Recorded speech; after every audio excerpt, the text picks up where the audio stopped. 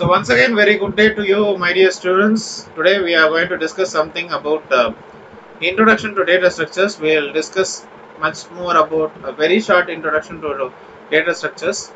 And this is especially for you, my dear students and young researchers.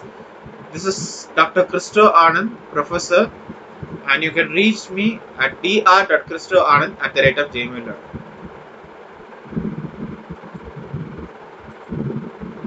So before beginning the session, let me thank God for giving me this golden opportunity. Now you all please take a 1-minute silent prayer.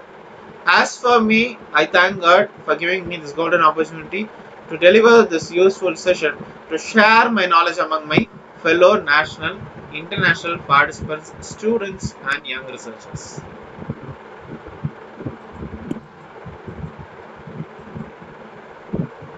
So today's session will have a short introduction to data structures, and then how algorithms are naturally evolving when opposed to programs, and then we'll discuss about the pseudocode. We'll discuss about the specification of data structures, the space as well as the time complexity, and the memory usage while execution. Then we'll discuss about the different approach to design an algorithm, about the various data structures, abstract data types and design patterns, and then we'll discuss about the most commonly used popular data structures. We'll discuss about the basic operations which are performed in the task, and then we'll discuss about the binary tree. We'll elaborate some details about the binary search tree. We'll discuss about heap, the hashing data structure, matrix, and finally the tree. Okay, so we'll have some independent works also, and of course we'll have at regular intervals some short videos testing the knowledge in our topics.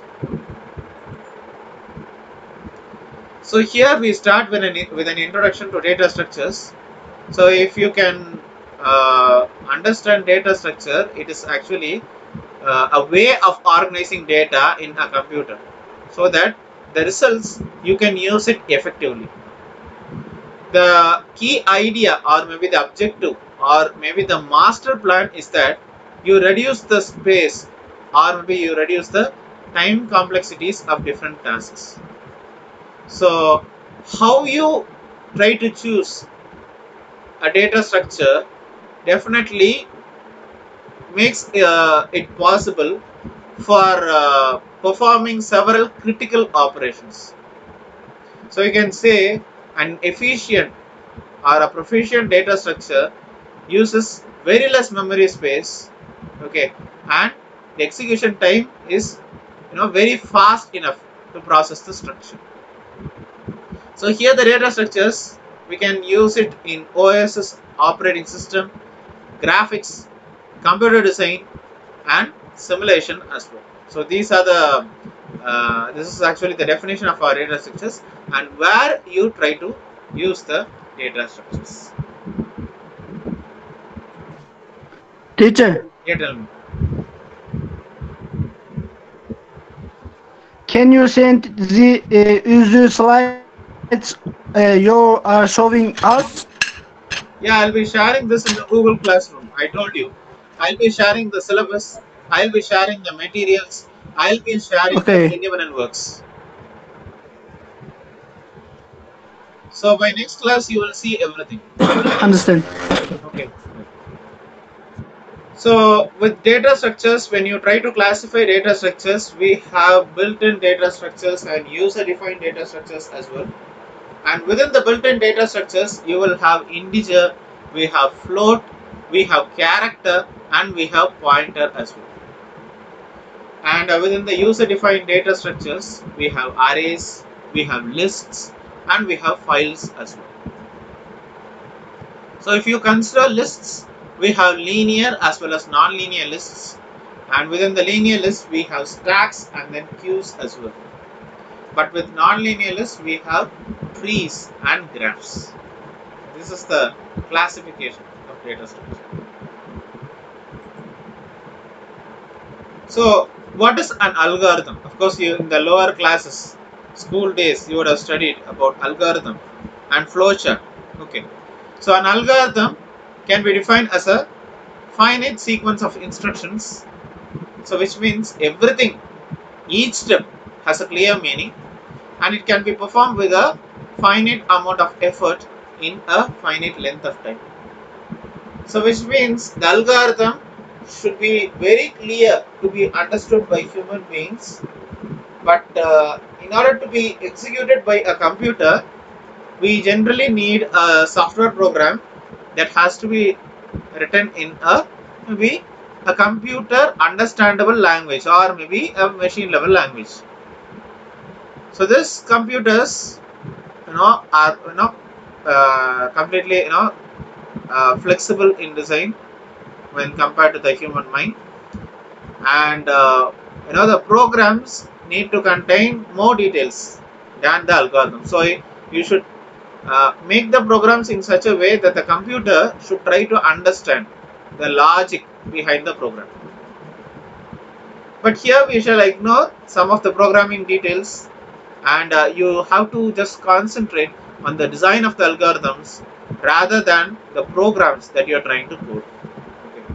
So this is all about algorithm.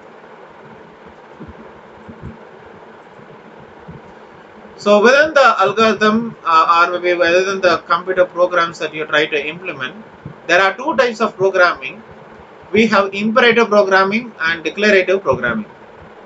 So in the case of imperative programming, here we have several tasks of implementation. So we have to concentrate both the theoretical aspects as well as the programmatic concepts as well. Okay, so we have to write down the segments of the actual programs. You have to clarify. You have to test the theoretical aspects of the algorithms and the data structures, which means we are left with two types of programming. One is imperative programming and another one is declarative programming. With imperative programming, we have computation in terms of instructions that change the program or maybe data state. Whereas in the case of declarative programming, it specifies what the program should be able to achieve without describing how to do it. Okay, so that's the reason many of us will be relying completely on the imperative program.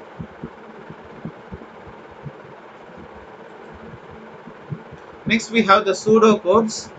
Pseudocodes means something that you try to cipher, something that you try to code it in such a way that a third person cannot understand it, but you can still maintain the communication between one to one. Okay, so here the algorithms you write it in English. Okay, so for computer scientists it is usually very easier, very clear to use something that comes somewhere between the formatted English and the computer program, because the thing is that we write in simple English, but computer should be able to understand its form. So somewhere between the how we write and how the computer understands, that uh, should be a pseudocode. Okay, so pseudocode, we have like different forms, we have like different segments that are similar to the languages. Even with the case of popular programming language called C or maybe Java, it should be written in some form that you also try to understand, computer also tries to understand. So this is pseudocode. So there are fundamental questions of algorithms. So if we are given with an algorithm, then you should ask this question. Okay, don't simply write algorithms. Okay, right? Ask some questions. Okay, what is it supposed to do? Does it really do what it is supposed to do?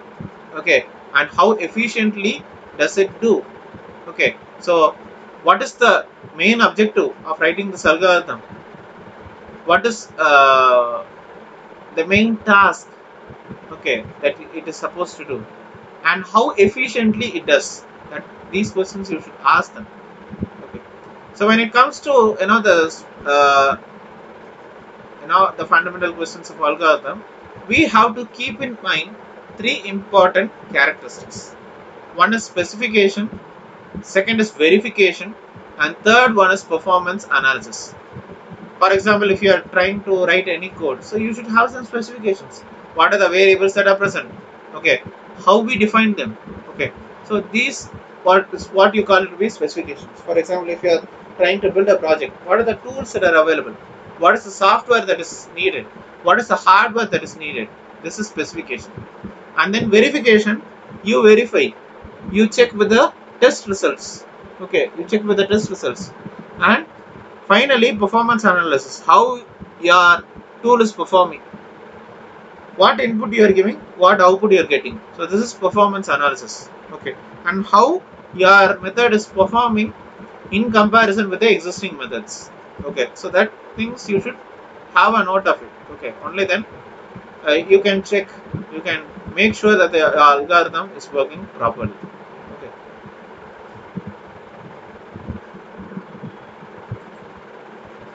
So when it comes to the specification, we have specific details about the problem that the algorithm is intended to solve, and sometimes it will be based on a particular representation of the associated data, and definitely it will be presented more in an abstract fashion. Okay.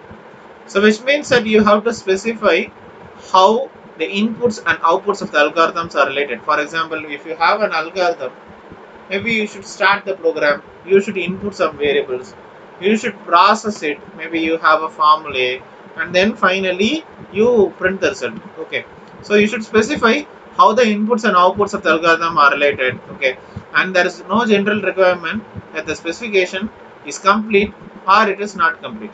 Okay, but for simple problems, you can see that a particular algorithm will always work and it satisfies its specification.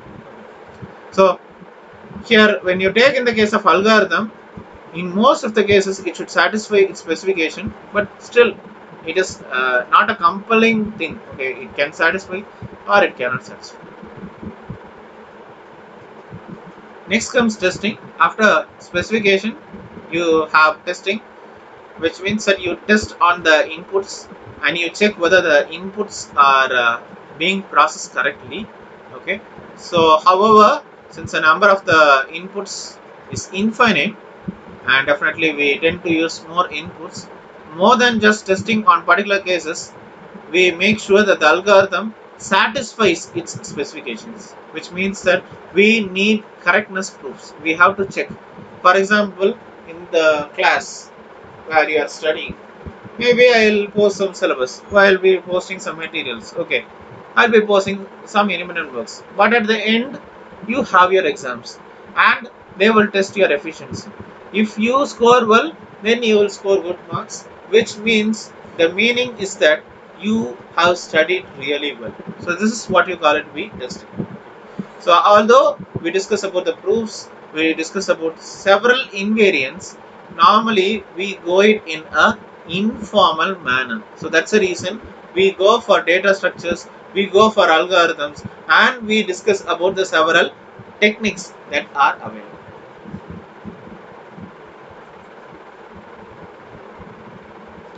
So next what we are going to do, we are going to test for efficiency.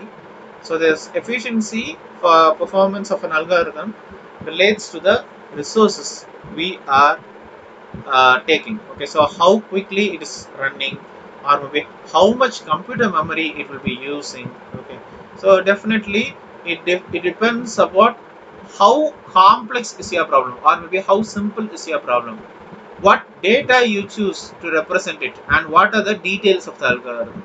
Okay. So if you discuss about everything, then you can actually check for its efficiency, you can check for its performance as well.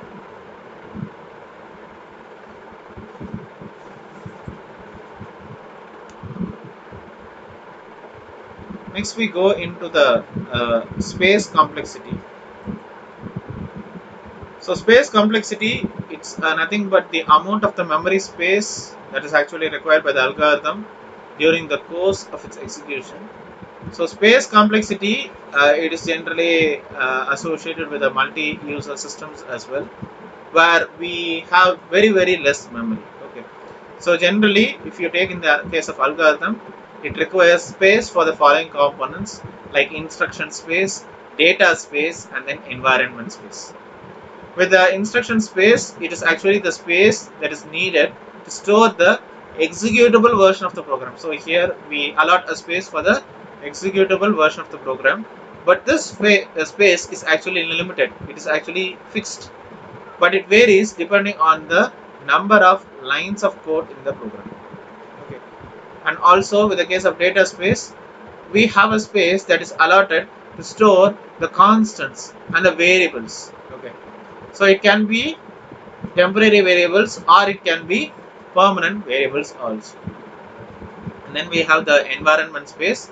It is actually the space that is required to store the environment related information in order to resume the suspended function. So that if there is any function that is not performing continuously, then we can store some some space for environment information. So similar to the space complexity, we have the time complexity. It's a way to represent the amount of time required by the program to run till its completion. So amount of time taken by the the complete task to complete to make its completion. Okay, so the basic criteria is that we have to keep this amount of time minimum so that we try to execute it in the minimum time possible. So according to the input we have over here, okay, we process it according to the minimum time interval we are going to get the output. Okay, so corresponding to the given input, corresponding to the minimum time, we are getting the linear output. So this is space complexity of the algorithms. Whenever a solution to the problem is written, some memory is required to complete, which means we have like variables, we have program instruction, and we have execution as well. So here